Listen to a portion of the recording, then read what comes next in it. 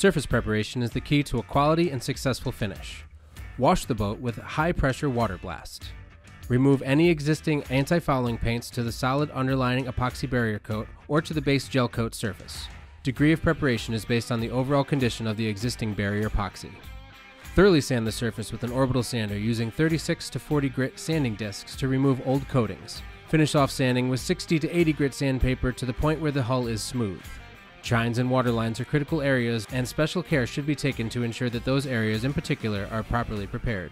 Thoroughly sand the surface with 80 grit up to 220 grit sandpaper to the point where no glaze or shine is visible. For best performance or high performance hulls, the smoother the surface, the better. Anti-fouling paints are toxic. It is important to protect yourself and the environment while undertaking removal of previous bottom coatings. Proper clothing such as disposable paper suits, goggles, a charcoal filter mask, a balaclava cotton hood, and good quality dishwashing or chemical resistant disposable gloves are necessary. Protect the ground where you are working so that you can contain and collect the residual paint dust and dispose of it according to local regulations. All surfaces must be washed to be free of dust, salt, dirt, oil, and grease. Use compressed air to remove residual dust. Protect the vessel from moisture and rain, and check the weather forecast. Prior to applying any paint, you should protect all areas not to be coated. Apply a good quality masking tape or fine line for the waterline and boot top. You will need a pneumatic airless spray pump, 30:1 ratio or larger, 2 paint mixers, clean new polyethylene or steel mixing containers, 4-inch solvent-resistant phenolic core foam rollers, roller pans, thinner and cleanup solvent, disposable solvent-resistant gloves, face protection and mask, a respirator, and wet film gauge. SEAPOXY 73 is supplied in 2-gallon and 10-gallon kits. Total primer requirement for 2 coats is usually 1 gallon per 10 feet of length. Mix Part A and Part B together for 5 to 7 minutes until smooth and homogeneous. Mix equal parts by volume of Part A and Part B. Using the drill and mixer, thoroughly mix components. If a thinner is utilized, a maximum of 20% thinner based on total mixed volume of A and B should be added. If a thinner is used, an induction time of 10 minutes is required after thinner is introduced. If that is the case, allow induction time after thinner is mixed. Mix with a rotary mixer just prior to the start of spraying.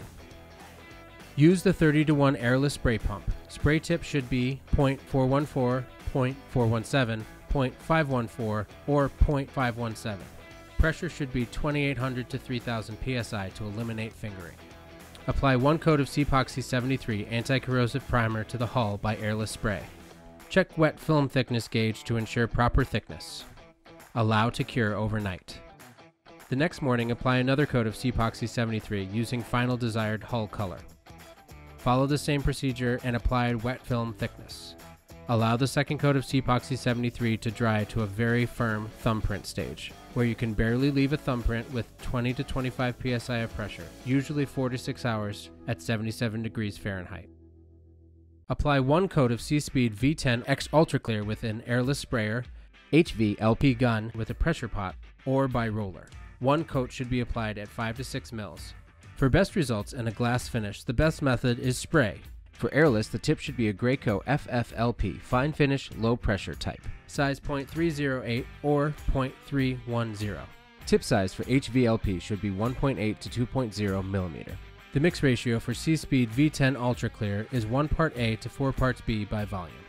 Kits are all pre-measured for ease of use. Mix the Part B base component separately with a high-speed rotary mixer attachment for 2 to 3 minutes. Keep the mixer blade submerged to prevent air entrainment. Lightly mix Part A can by hand, then pour the Part A into the Part B while mixing. Mix 2 to 3 minutes. Allow 7 to 8 minutes induction time prior to spraying or rolling. Do not thin C-Speed V10 X Ultra Clear. Measure thickness with a wet film gauge. The necessary thickness in total should be 5 to 6 mils wet film thickness. Once the C-Speed is cured for 24 hours or is sufficiently hard enough not to be damaged, the pads and blocks may be moved. Vessel may be placed into the water no sooner than 24 hours after the coating. C-Speed has a proven longevity of 10 or more years, which is a highly cost-effective alternative to a conventional non-toxic anti-fouling paint that only lasts 1 to 5 years. Directions for applying C-Speed to steel and aluminum hulls is available at sea-speed.com. Visit sea-speed.com or by calling 844-SEA-SPEED for product ordering and information.